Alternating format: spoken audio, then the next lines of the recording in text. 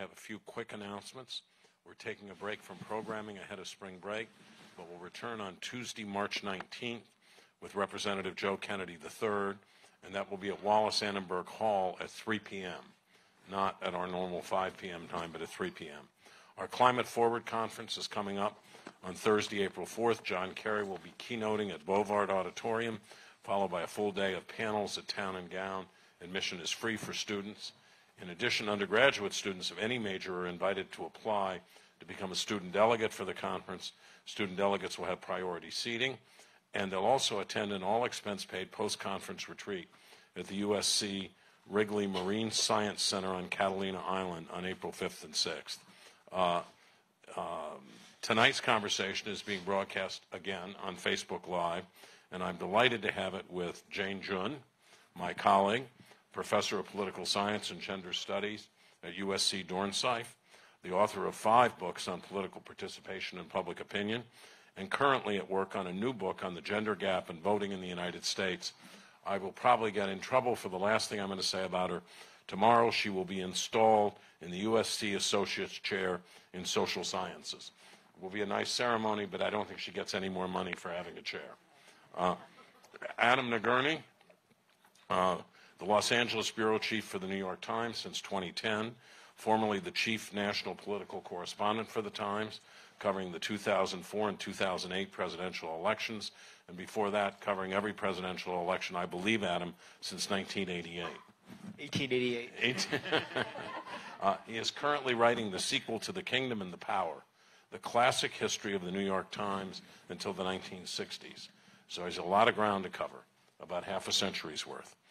Stephanie Cutter, a CNN political commentator, regularly appearing across the network's programming and political coverage. She was the deputy campaign manager for Barack Obama's 2012 re-election campaign. She's a founder and partner of Precision Strategies, a strategic consulting firm launched with 3 veterans from the Obama campaign team. And she and I worked together on some pretty interesting and tough endeavors when I was in an earlier incarnation. Okay, guys, we're here to discuss the Democratic field in 2020. And we could spend hours discussing each candidate's strengths and weaknesses because there are now so many candidates. So first, let's examine this from a bird's eye view.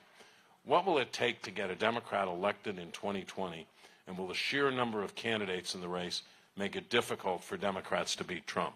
Stephanie, you want to start off? Well, what is it going to take for a Democrat to win the nomination and then ultimately beat Trump?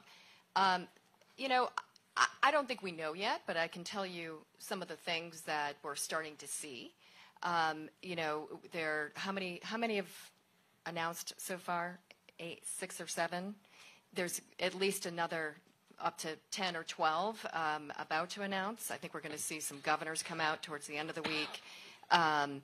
I think Joe Biden is close to be making an announcement soon. You know, the kinds of things that these candidates are trying to do now is establish their lane in this very popular primary. And, you know, Amy Klobuchar right now is the moderate voice in the primary.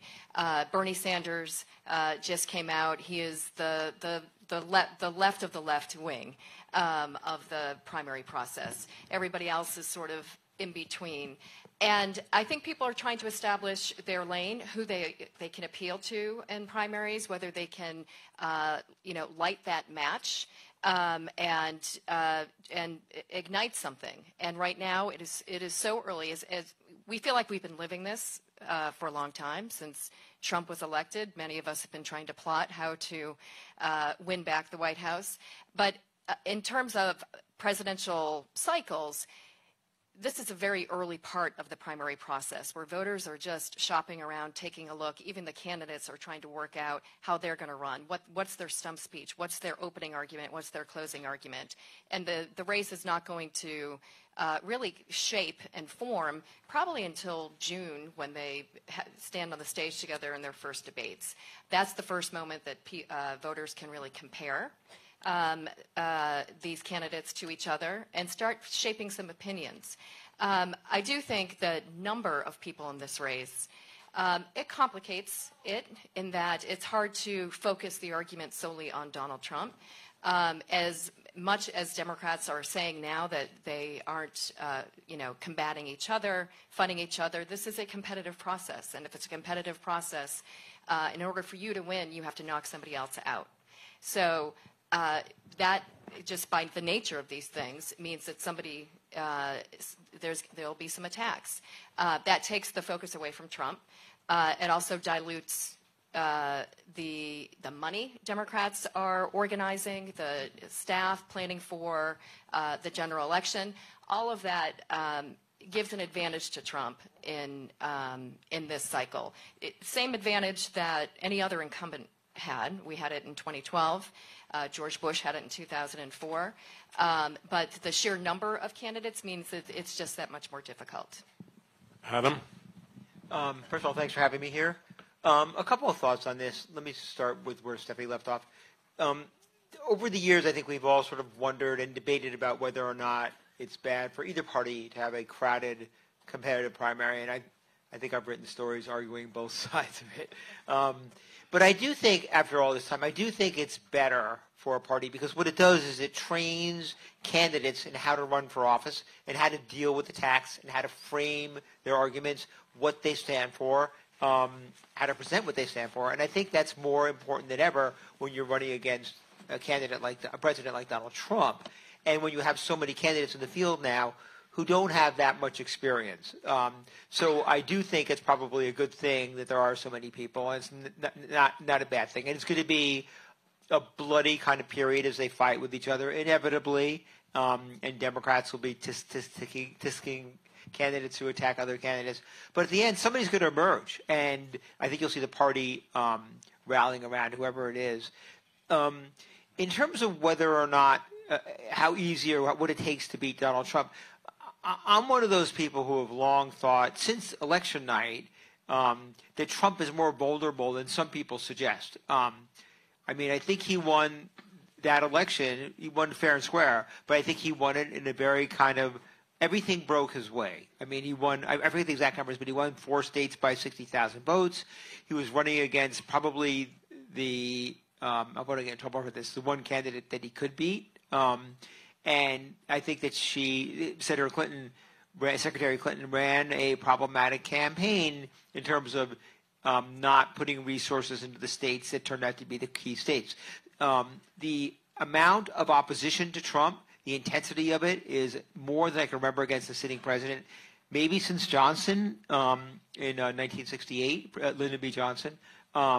And I think that we saw it in the midterm elections now. We saw it right here in California. There's a reason why you saw 7 Republicans get knocked out in Orange County and other parts of the state. They tended to be Republican. I think a lot of that shows how intense Democratic voters are, and I think they're going to turn out. And the last thing I'll say is, to me, the key question in this election is whether Democratic primary voters end up going for somebody who they think has the best chance of beating Donald Trump, and we can talk about who we think that is later, or whether they're going to go with their hearts and go for the person that most sort of expresses how they feel, whether it's on health care or impeachment, or I guess impeachment doesn't matter as much when you're running, but yeah.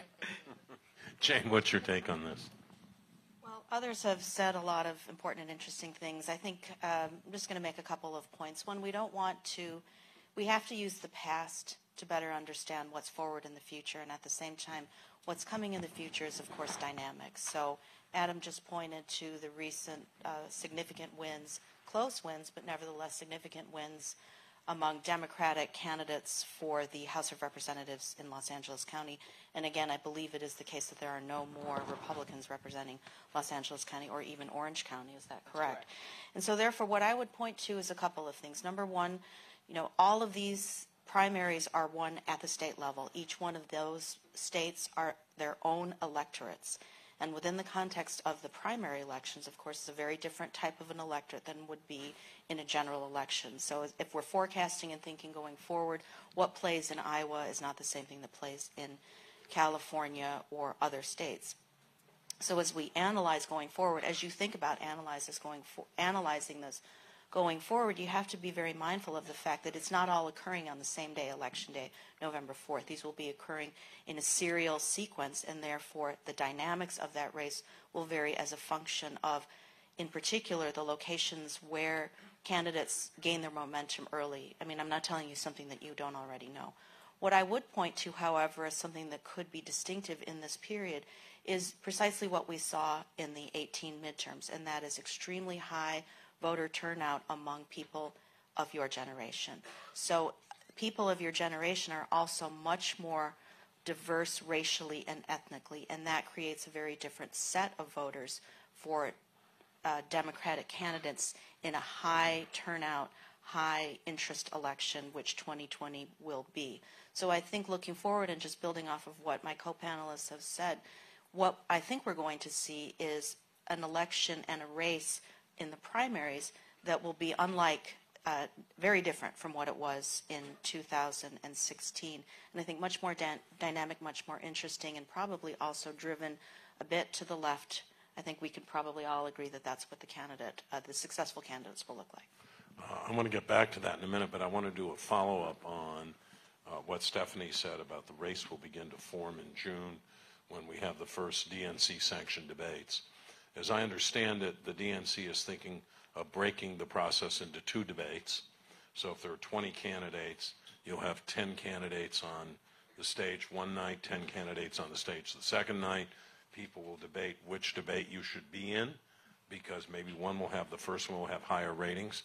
But if you think of these as 90-minute debates, if you have 10 candidates, you have people asking questions, that means each candidate gets about 6 minutes of time in the debate. So I'll start with Adam. Are debates broken as a mechanism for doing primaries? The general answer to your question is no, they're not broken.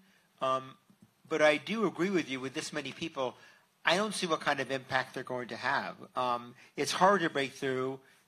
It's hard to figure out how you're going to judge them, but I can't sit here and give you an alternative. I think debates are a good thing. I think candidates should participate in them. I think they're good for voters. I think they're good for candidates. I don't know what the answer is to the Democratic Party with dealing with such a big field. So I don't mean to sort of hedge on this, but I don't see what the repair is for a process that is not working. I think it's just a matter of too many people. Jane? I don't want to say that debates are an anachronism, but there's something of an anachronism in the current environment that we have. You can look at any of your candidates. By that, something that's old-fashioned, or that we like to rely on something that we thought has always been there, like the bread box. Who has a bread box in their house? Anybody? You're like, what's a bread box, right? It's a bit of an anachronism, isn't it? So in this sense, there are multiple and many other ways in which debates could take place, exchanges between candidates, not in the same format that we have. I think we're right at the time at which that's probably going to happen. So it's not to say that the question is not a relevant one. It's certainly a relevant one if we view the process of candidate selection as we have before, prior to really everybody being able to look at anything at any minute of the day. So I don't know about you, but the entity that I spend most of my time looking into is not my husband's eyes, it's my phone, right? So what's the first thing you look at when you wake up in the morning? Not the person you're lying next to in bed. Sorry, honey, it's your phone, right? So anytime you want to see anything about somebody, you could have 2 candidates deciding they're going to face off and talk absent the Democratic Party's organization. So I do think that we're at the forefront for other modes in which candidates can exchange with one another, in addition to the traditional debate format. But quickly, as voters, I think you want to have a situation where voters can compare candidates one-on-1 or 1-on-10 in terms of what they're like, how much they have a command of issues, what they're talking about. I do think they serve a valuable purpose. And I don't look at my phone first in the morning, just for the record. Well, Trump actually mastered this format. Right. Stephanie? I think that they are a tool. They are not a perfect tool, and they're not the only tool, but they are one tool through an electoral process through which voters get a lens of what these people are made of. And Trump, as Bob had started to say, Trump completely mastered how to get attention in a very crowded field. Remember, the Republican primary at this point 4 years ago was just about as big and growing at this point. And they had to do the two-stage debates. Theirs was varsity, junior varsity. The DNC is taking a different approach and randomly assigning people to different nights, at least for the two first debates. You know, I think that the idea of debates is also of national debates is, you know, these candidates are going to be spending every minute they can handle that they, if they're not serving in the House or Senate, that they can break free to get to one of the early primary states. So the people in early primary states get to know these candidates very personally, up close. I can't tell you, Bob, how many Firehouse Chili side chats did we have in 2004, going through New Hampshire and Iowa. And so it's not necessarily targeted at the voters in these early primary states, but voters across the country who really don't get to see these candidates that much until we get into a general election setting. So I think they're a tool. You know, I think that a candidate is wise to think about how they're going to differentiate themselves and not speak in talking points or platitudes, but figure out how they're going to personally connect with voters, not just people in the audience or you know, attacking somebody on stage, but how they're going to be reaching people sitting on couches just like these, watching that debate.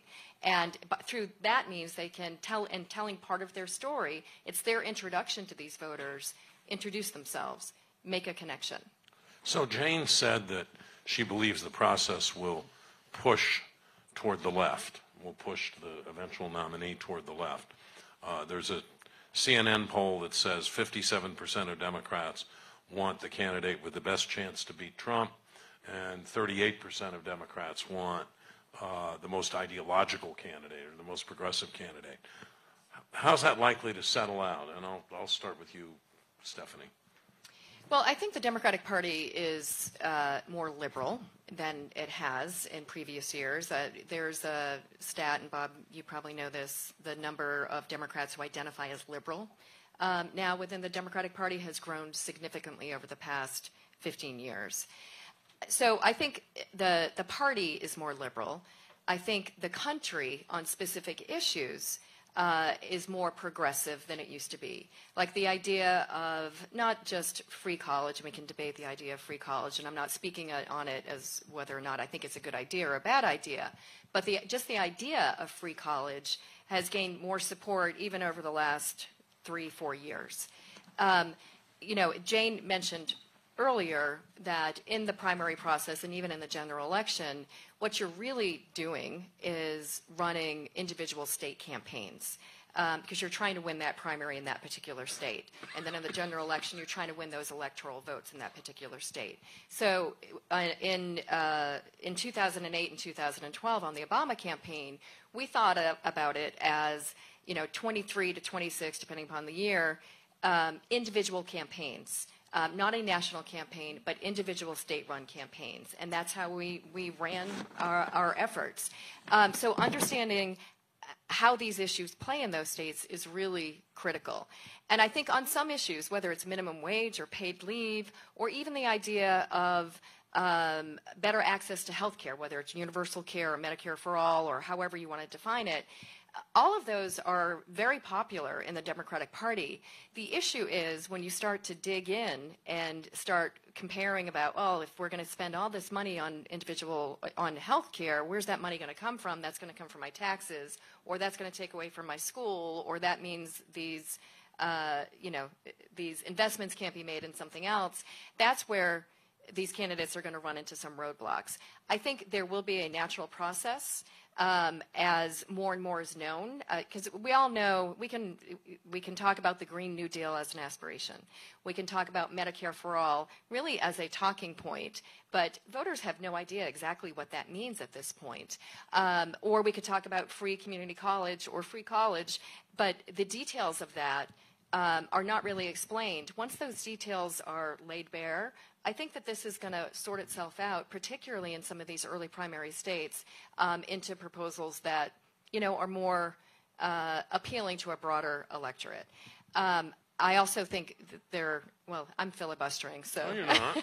I was just going to say, I do think there's danger for Democrats, and Democrats are arguing this on both sides right now about whether we should just embrace these things and not back off of these bold ideas. And I'm not suggesting backing off, but I do think we should take seriously this socialist meme that Donald Trump is trying to paint Democrats with. And, Democrats want to take away your job, your health care. It's the same thing they did to Barack Obama, and for policies that were not as progressive as what we're dealing with today. We need to define these policies early and not let them define what we're talking about. We need to explain exactly what we want to do with healthcare, what we want to do with the environment, what we want to do with college, and do it forcefully. It's more complicated with a 15-plus primary process, candidate primary process, to do that, but there's a real danger. And I think as these candidates are running, I think Democrats should coalesce and find a way to make sure that there's a campaign in place to push back on what Trump is doing. I talked with a Republican who was a high official with Trump, who is no longer there. Mm-hmm. That totally protects his anonymity because that involves a very large number of people, who told me that a month ago he would have said there was no way for Trump to get reelected. But now he thinks there is a way for Trump to get reelected. After Senator Kamala Harris said that she was for Medicare for all and would take away everybody's private health insurance, which she's tried to walk back, that the whole idea of calling yourself a socialist in the heartland of the country, he thinks is a real problem. And he believes that, or hopes, I'm not sure where he believes it, he hopes that Democratic primary voters won't be pragmatic, that they will be ideological purists. Adam, you've been around an awful lot of these. What do you think? First of all, I agree with Jane that the party is going to get pulled to the left here. I also agree with your anonymous Republican person in the Trump campaign. I think that Democrats have done things, in the past month, 6 weeks, that have increased the chances of Trump getting reelected, which is pretty remarkable. I do think that Senator Harris's, I assume you want to say mistake in terms of talking about abolishing private insurance companies was bad. I do think the talking points that were put out on the Green New Deal was bad. I think I'm just talking about if you're a Democrat who would like to win back the White House. I'm not talking about the what's right, what's wrong. You're talking about the talking point that said that the government should provide an income for all those unable or unwilling to work. That's right. I mean, you've made ads, right? You guys both have. That's a pitch right down the middle. I mean, it's just making it so easy for Trump to go after Democratic candidates. And I think the two things that are going on here is, A, Democrats are dealing with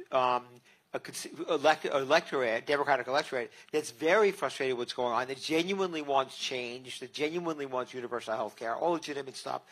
And some of them, and I would include Senator Harris in this, don't have that much experience in running for president. And running for president is not easy. So and AOC is the same way. You make mistakes. And somebody like Trump or anyone with some experience in this knows how to seize on mistakes. So I think something you should watch really carefully if you want to see how this election is going to turn out, is how much Democrats are going to do things now that could provide ammunition for Trump in 2 years to use against him. And all the things that you were just talking about are classic examples of that. Now, even though I agree, Jane, that the party I think the ultimate candidate, the party's getting pulled to the left, and the ultimate candidate will be more to the left than Hillary Clinton is, which I guess really isn't saying a hell of a lot.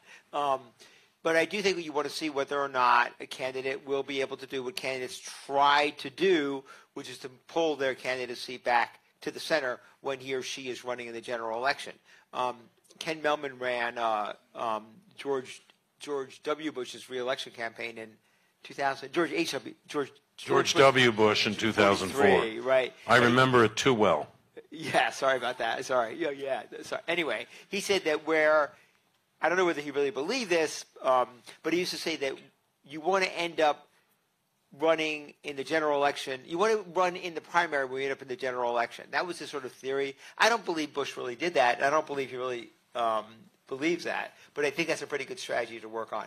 In this case, you're going to have to have people, Democratic candidates, running for president, making their way through the primary, and not getting tagged with the kind of issues that Trump can crush he or she with come the general election. And one of those would be saying we're going to abolish private insurance, because that's something that's not going to play well with a lot of Americans, in my view. I want to ask you a related question, Jane. Bernie Sanders recently said, we've got to look at candidates not by the color of their skin, not by their sexual orientation or their gender, and not by their race. He was pilloried by the Twitter commentariat. He was attacked by a lot of people. What kind of role will identity politics play in these primaries? That's a tough one. I'd like to come back to that, but before we do, can I follow up on this? Of course you can. And I want to make a couple of observations about how it is that we're analyzing this. This is university, so we're going to step back for a moment and think analytically about what we're doing. There are a couple of comments struck me. One, that you don't want to give Trump something that he could pounce on and use in the election.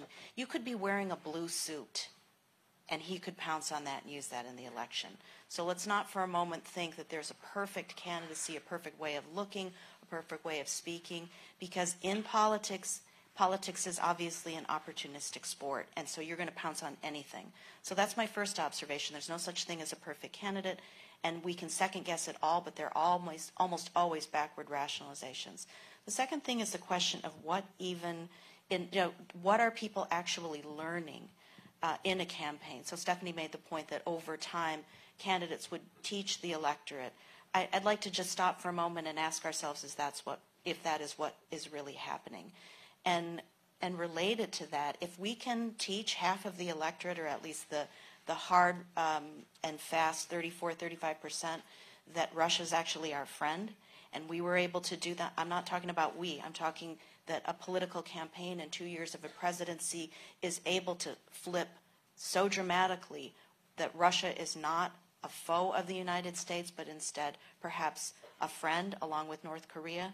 If we're able to if that is possible, it's not only possible, it is our reality. Then we have to ask ourselves really hard questions about the assumptions that we're bringing to this.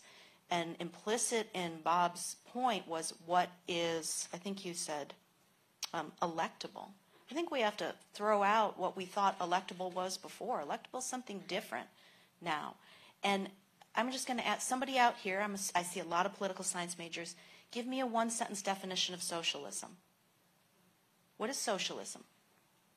Calling for the proletariat, working classes to own the means of production and overthrow the bourgeoisie. Democratic socialism is separate. Okay. All right. So one more. Give me one more. Do you think this is so? If you asked your grandma or your Aunt Jean, what's socialism? Would she be able? That's a very good answer. That's a textbook answer. And a good one. You are in college. Do you think people recognize it? Because the notion is that socialism is evil somehow. If you provide for, and that's a notion, that's a Cold War notion. I'm going to say to you, I think we need to rethink that. What is electable? Is electable someone who brings ideas like the New Green Deal or Medicare for all?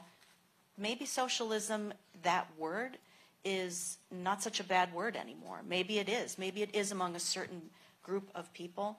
I think that if we can observe what we have observed happening with respect to just turning on its head so many things that were considered fact before, or perceptions of what was evil and what was dangerous before is no longer.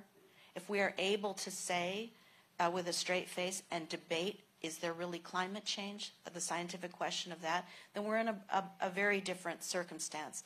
Therefore, the notion of electability needs to be processed in a different way. I don't think there is that electability by definition means coming to the center.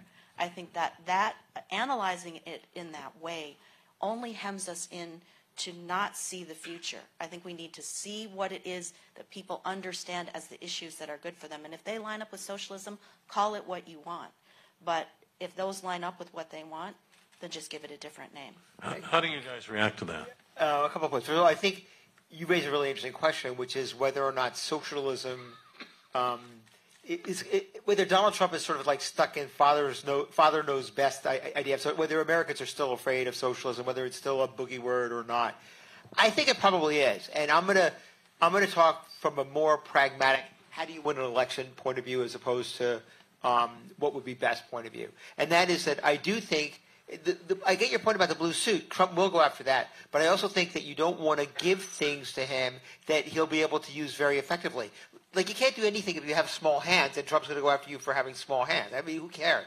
But there are certain issues that have proven to have resonance in American politics over the years. Socialism in the past had. You could be right. That might be fading. But I think you got to be careful not to give, if you want to win, not to give him issues that he can use to pound you with. And I'm not saying step away from what you believe in. For example, I don't know whether Kamala Harris believes or not in getting rid of private insurance. If she does, great, argue it. If one of the candidates, if Bernie Sanders believes in socialism, great, argue it. But I'm saying don't kind of slip into these things without being aware of the fact that they're going to be used against you. And maybe in an ideal world they shouldn't be effective, but I believe that in the world that we're in now, I still think that that kind of stuff is going to be damaging in the kind of states where Democrats lost narrowly in 2016.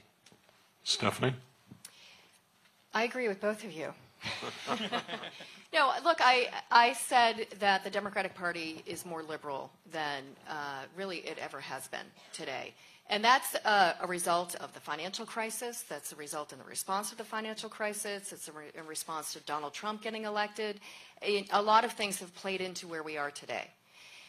That being said, socialism has really never been a dirty word in the Democratic primary process.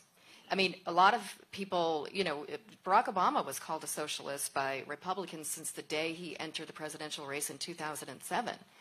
And if you notice, there wasn't a lot of pushback in early primaries because early primary voters don't care about that. They care about the policies that come behind that.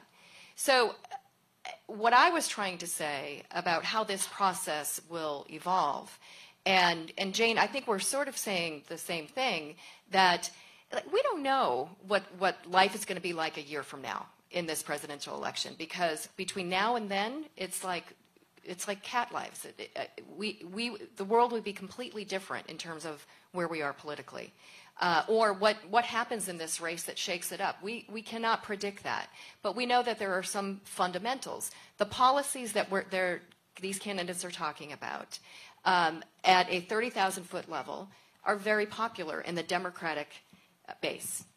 Once you start to examine them, and it's not going to be candidates that are going to be teaching these voters, but these voters are going to educate themselves. They're going to look at what this policy means. And if somebody in, let's say, in the Wisconsin primary realizes that they're going to lose their insurance because of one of these candidates' Medicare for All plans, that could be a different reaction than somebody in California in the primary process learning that very same thing. So this is going to be a natural sorting of these issues through the primary process. I do think that Adam is also right that, look, we can give you a million war stories up here of whether being on the incumbent side of the presidency running for re-election versus the candidate side, the challenger side, in running against the president, and what happens in primary processes.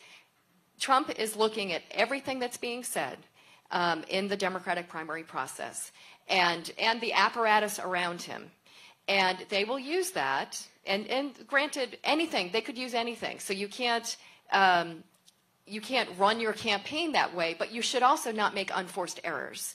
Saying that you want to eliminate private insurance, I think, is an unforced error for a general election. And I've been through the Affordable Care Act. I've been on every healthcare battle since 1993. And eliminating private insurance promising to eliminate private insurance in a presidential campaign is problematic in a general election. Okay, I'm going to turn this over to the audience earlier than I usually do, because there are a lot of you here, and I think there's a lot of interest, but I want to get the answer to two quick questions. I want to go back to this question about identity politics. What role is that going to play? The fact that a candidate is a woman, the fact the candidate is a minority, the fact the candidate is old. The fact the candidate is a man, and the fact that the candidate is white. That's identity politics, too. We've played identity politics, at least with respect to Trump and even within the context of Sanders, as the default category. It has now become revealed. So whiteness and maleness has always been the standard by which we have come to see who is a legitimate political candidate, who is a leader, who is the person who should be the chief executive.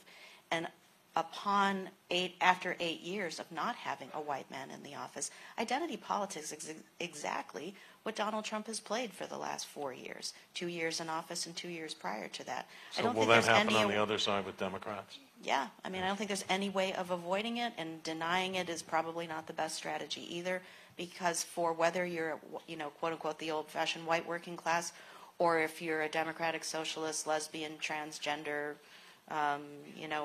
fluid person, it doesn't matter. It's still identity politics. It's not a dirty word, but it's also not something that can be avoided.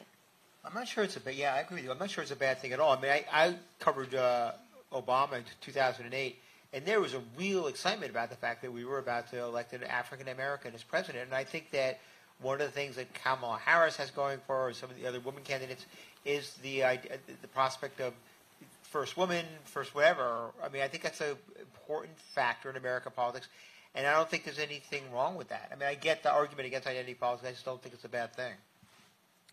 Do you have anything to add? I have one other quick question, then I'm going to turn this over to the audience. The only thing I would add is Bernie is obviously saying that for a reason, because he's a white man, an older white man, and he thinks that it does matter. And, I think that there are social norms that have guided the presidential process for as long as we've been a country in voters looking at white men as the people that can, be the commander-in-chief. I think we've challenged that over the years. I think Hillary running for president challenged that. Barack Obama being president for 8 years challenged that. And slowly, things are changing. This year is a watershed year in terms of what the Democratic race looks like. And I don't think we know what's going to happen in terms of how identity politics, of how a voter views what their president should look like. That's what identity politics in a presidential race means, and whether you have a positive reaction or a negative reaction based on somebody's racial makeup or gender. And I don't think we know yet. We've been testing this every 4 years for a long time, and we've never had a race that looks like this one. I want to turn this over to questions, but first, and you can each briefly react if you want. There's so much focus on this race already, and it occurs to me that if you had done this in other years, if you'd done this in 2008, Obama would have looked like he was faltering at this point, and Clinton was strengthening. If you'd done this in 2004, you would have thought that Howard Dean was going to be the Democratic nominee for president, and that Kerry was basically through, when in fact he won both Iowa, New Hampshire, and then almost every other primary and caucus. So are we too early to be making these assessments to say, gee, Bernie Sanders raised $30 million or whatever it was. Amy Klobuchar had a great announcement. How much does all that matter at this point? The money obviously matters long term, but how much, if you had a great announcement, does it matter? My view on this stuff in general is as a political reporter, don't be predictive. All these people, there's so much pressure on you to be predictive and say who's going to win, who's up and who's down. Don't do it. I don't think it matters at all. Your argument about Dean, I remember there was this big covering Dean and Trump, and there was this big sort of flow of stories in like December before the primaries that Dean was pulling ahead. And I remember thinking at that point it was ridiculous, and of course it was ridiculous. And on the other side of it, I thought that Hillary Clinton was going to win the nomination in 2008. I was wrong. And so don't make predictions like that. I don't think the stuff that we're seeing now really matters. I mean, that's overstating it. I'm sorry. I don't think you can use it to predict who the nominee is going to be. You can sort of get indications of what strengths and weaknesses are. But I think my advice to you as viewers, if you're reporters, I say the same thing, political consultants, is just sort of watch and take it all in and let the process play itself out. I'm not sure that answers your question, but that's my view. I think this is like the beginning of the semester, and you're looking at your class and you're thinking, who's going to be the best student in here? Who's going to be the student that, consistently is going to be the star of the class. I mean, all of you are, but you know that there is variation, or it's like, you know, you go to the soccer field when your kid's 8 years old and someone picks out who the future star is, and you know, three years later he's, you know, smoking weed and behind the elementary school. So the point is there is variation, and yes, some of this is too early to tell. But with respect to this, we're not talking about college kids, and we're not talking about 8-year-old soccer players. We're talking about presidential candidates. And in this circumstance, I think that it matters. I do think that every observation we have matters. And why it matters is that you don't find candidates who are making unforced errors, that you find consistent and disciplined candidates who are knowledgeable and who are strategic. If you find that, then that's a possibility of a winner. If you find a candidate making a lot of unforced errors and who is playing defense all the time and has no plan for offense, then I think you can provide, each one of these is a data point that provides you some sense of the likelihood of that candidate succeeding. I promised to turn this over to audience questions earlier than we usually do, so just put your hand up. Somebody will bring you a microphone. Hey guys, my name is Neil, and my question is, in presidential races, how important is name recognition, especially considering like maybe like a small state governor, say like Steve Bullock or something like that, how that plays out versus someone like Bernie Sanders or Kamala Harris, who already has, I guess, that kind of advantage? At this stage in the race, if somebody doesn't have name recognition, it's hard for them to raise money. It's hard for them to get booked on TV. It's hard for them to recruit talent in some of these early primary states. So it's just much more difficult. If you have name recognition, Bernie Sanders or Joe Biden, you know, the reason you see them at the top of the polls is because they're more defined than these other people, which means people will be more comfortable supporting them, giving them money, going to work for their campaigns, volunteering. So it matters. And I think that, you know, I do think we're going to see a lot of these governors, Hickenlooper, Bullock, I think Jay Inslee, are all going to get in this race. It'll be interesting to see how they go about raising money, because they don't have, you know, I guess some do for people who are involved in the DGA, the Democratic Governors Association, and things like that, but they don't have national networks to raise money or big online presences to reach people to raise low dollars. So it's a hurdle. It's not insurmountable. It's been done. You know, Bill Clinton did it in '92, but that's a long time ago, pre-internet fundraising. But it's a challenge for them. Either of you have a take on this? The one thing I would add, I was about to say that name recognition is something that you can eventually buy. But the other thing I would add here to what Stephanie was saying is that we're in a new world now. So I think there's a lot of ways for candidates to get attention and to become famous. Because the internet, Twitter. So I think it's hard. I don't think it's as much of a disadvantage as I would have said 4 or 8 years ago. I mean, I think it's still probably you'd rather have it than not. But I don't, you know, at this point, I think it's really possible that some candidate whose name we don't necessarily know here will end up being the nominee in 18 months, whatever it is. Absolutely true. It's not insurmountable. I mean, look at Beto O'Rourke in the last cycle. He was an unknown House candidate that nobody had ever heard of, and he became the national phenom. And he has 860,000 people on his internet list. Wow. Second only to Bernie Sanders. Right. So there are ways to get around it. You never know, like I said earlier, you never know when that match is going to light something. And so I think a lot of people, Bullock and others, are thinking, well, why not me? You know, Bullock especially, he's got a great record as governor of Montana. He's a real reform-minded Democrat, one of the original populist progressives, yet reform-oriented to fit his state. You know, I think there's nobody else that occupies that space in the race, so why not him? And you just never know when that, you know, we called it lightning in the bottle for Barack Obama, but you never know when that match is going to get lit. Another question? Over there, here, back there. Oh, whoops. If you guys were running a individual's campaign right now for the Democrats, what state would you see as the biggest focal point for the early primaries and caucuses? Well, I'll take a crack at this because I have some experience.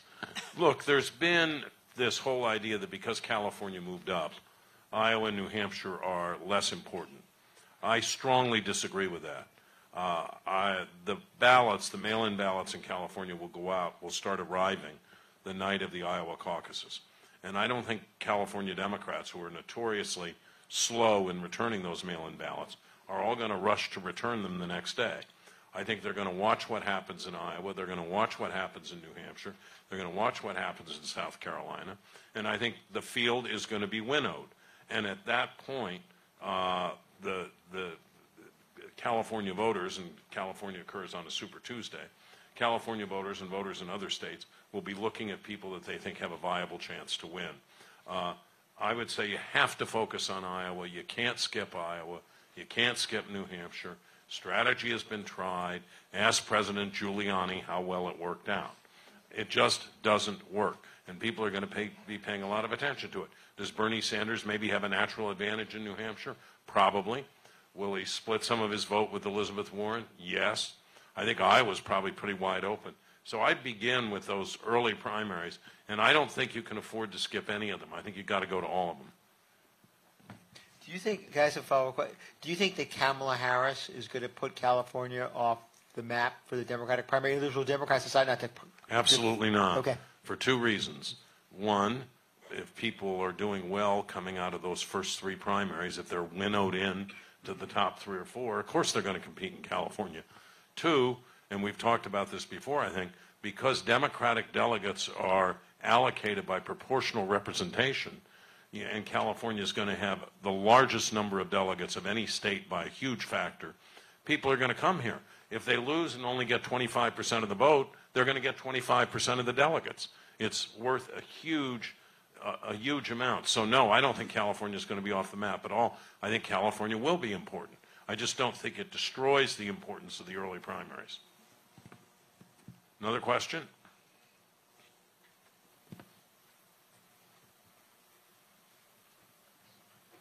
Hey, my name is Josh Barrick. Thanks for this talk. I've really enjoyed listening to it. A lot of it's been about the shift to the left by the Democrats. And I was wondering if, someone on this panel mentioned that they think it was partially caused by the financial crisis, but that was like 10 years ago. So I was wondering if you think it's been caused by rational reasons, or if it's maybe an irrational cognitive dissonance by kind of Clinton-style triangulation by Trump, where now Democrats can't talk about things like infrastructure spending, or they can't talk about bringing drug prices down, or protecting workers from cheap labor in China and Mexico, and now they have to talk about things like modern monetary theory or the Green New Deal. Or if there's irrational causes, could that cause problems then in the general election? And if it's real causes, then what are those real causes? Because I think it's worth exploring. It's a very good question, Josh. I don't know that the distinction is necessarily rational versus irrational. It depends on where you're located. The financial crisis hit poor people in a very different way than it did wealthy people, and the very wealthiest. So there isn't one thing to it. I would encourage us to think about this problem, or rather this question, not just in the United States, because you see exactly the same phenomenon happening elsewhere.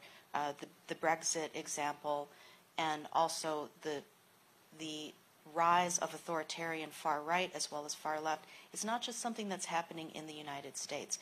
And so it's a global phenomenon, I would suggest to you, that is a function not only of globalization and migration more generally, but structural changes in all kinds of economies to service economies, and the movement of global capital and in manufacturing to certain locations, leaving service elsewhere. So the West, not just the United States, but the West is across the globe facing very similar elements. You see labor going much further to the left than it has before in England or Great Britain, and then the Conservative Party going in a different direction as well. I think that what we're in now is, in the United States, true party realignment. We just can't feel it. We can feel it, but we don't see it because it's changing right in front of us. The difference between you and your freshman picture and your senior year, you think you look the same. You do not.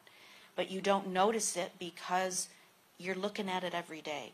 We're in the middle of a realignment, and because we are, I think it's difficult to frame the question as only irrational versus rational, but instead it's a global phenomenon that's being driven by structural, foundational issues in economic development.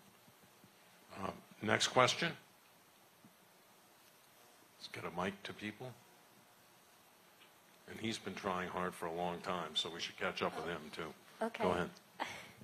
Mine will be quick, hopefully. How do you think candidates or young people themselves can stay engaged during this process, this election, before getting apathetic or fatigued? Go ahead. Trump. Seriously, that's it. I mean, to add one thing to that, I think you're going to see young people getting very involved in this campaign. 2018, as Jane said, their turnout was much higher than it's been in the past. I think their turnout's going to be pretty high in 2020. I think it's going to be pretty high in the primaries. Next question.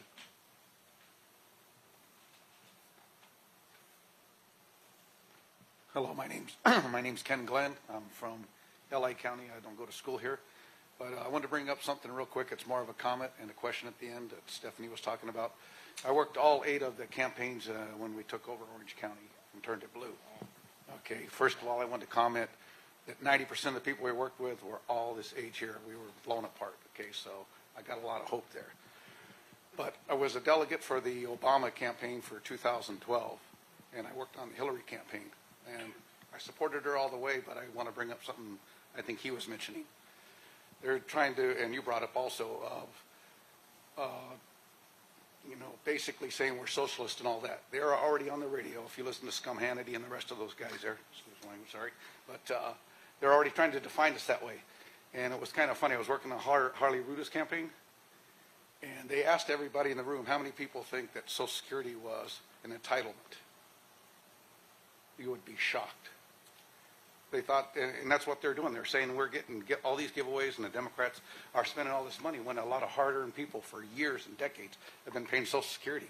So I just wanted to bring up 2 things: is that Democrats, I tried to holler to Hillary's campaign. I was doing phone banking, and I was captain in Long Beach, and we'd call other states, and I started telling them, hey, there's a lot of resentment, and they don't like her and all that, and people would comment to me on the phone when I talked to them, she's too damn good to come and see us. She don't get my damn vote.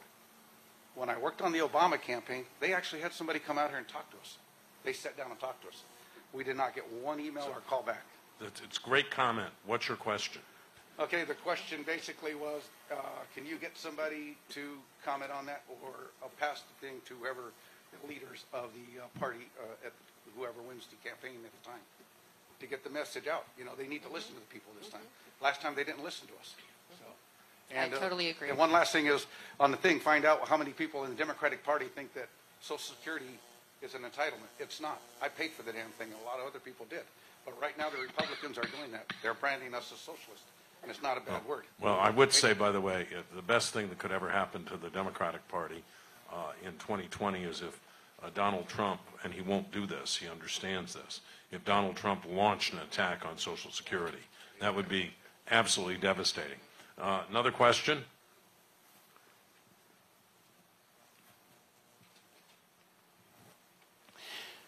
Thank you, and thank you for this great panel. Is there a contradiction between a party that is increasingly progressive and moving leftward and a primary voting population that definitely is, and a general election that, as always, will come down to Florida, Ohio, Pennsylvania, Wisconsin, and Michigan? I mean, John, I think that's a classic sort of tension of running a presidential campaign in this country. And I don't think it's only a Democratic problem. But I do think, as James, you were saying, there is some alignment going on. And I'm not sure, realignment going on. and I'm not sure that Florida, Ohio are going to be the kind of pivotal states that they once were. I don't know. But I think that's something you need to keep an open mind about.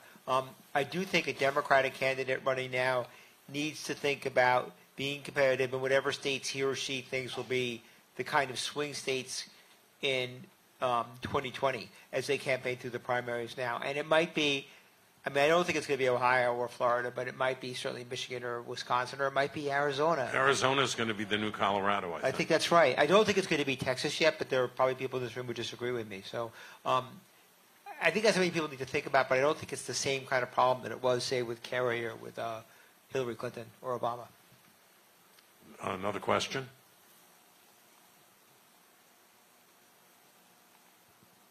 My name's Lucas. I just want to get your guys' opinions on Bernie Sanders' chance this time around. Stephanie, you want to start? Well, he came out of the box very strong. I don't think we know.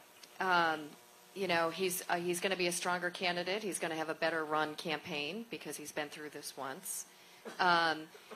And he, you know, occupies a particular space in this party. I guess the things that I would think about, and I answer the question is, I don't know how strong he's going to be, but the things that I would think about is that he's not the only candidate in the race that's for Medicare for all now. He's not the only candidate in the race that wants to do something about college, whether it's free college or community college, whatever you want to define it. The country has continued to grow more diverse. The electorate is younger. You know, it is hard to be a passion candidate twice. So I would think about all those things. But I will also say things are so unpredictable, and we have, you know, between now and when the first votes are cast, a little under a year from now, this is dynamic. This is going to change a lot.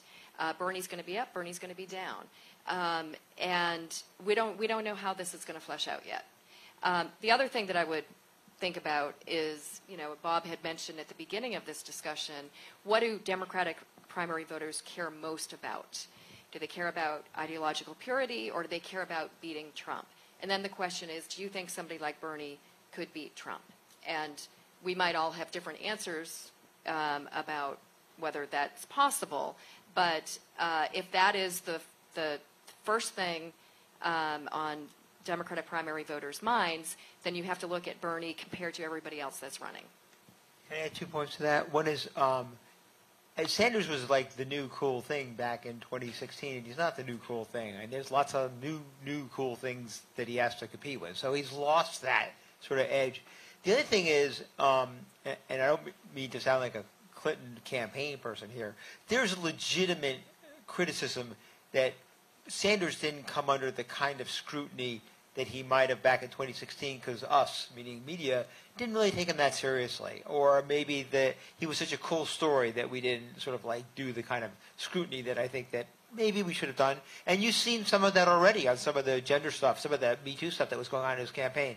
So my guess is that he's going to face some tougher press coverage this time around. So I would factor that in as well. But again, with Stephanie's sort of caveat that who the heck knows, right? Who knows? Jane, do you have anything to add? Then I'm going to start off by thanking Jane, thanking Adam, thanking Stephanie. They're all good friends, and I'm very grateful to them for being here. And thank all of you. Those are really interesting questions. Really enjoyed having you, and see you on March 19th with Joe Kennedy. Take care. Thanks.